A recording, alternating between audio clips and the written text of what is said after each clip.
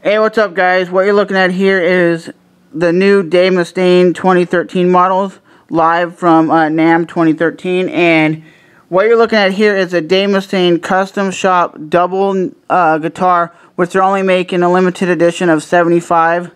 And to be honest, the paint job looks sick. I've never played a double guitar, and I think this guitar just looks sick.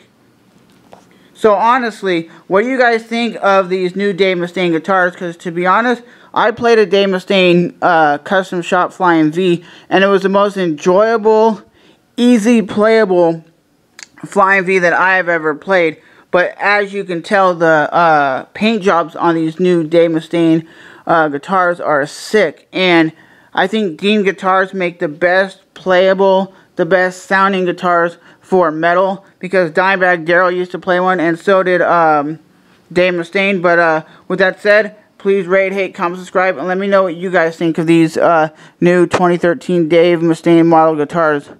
I will see you guys soon. Bye bye.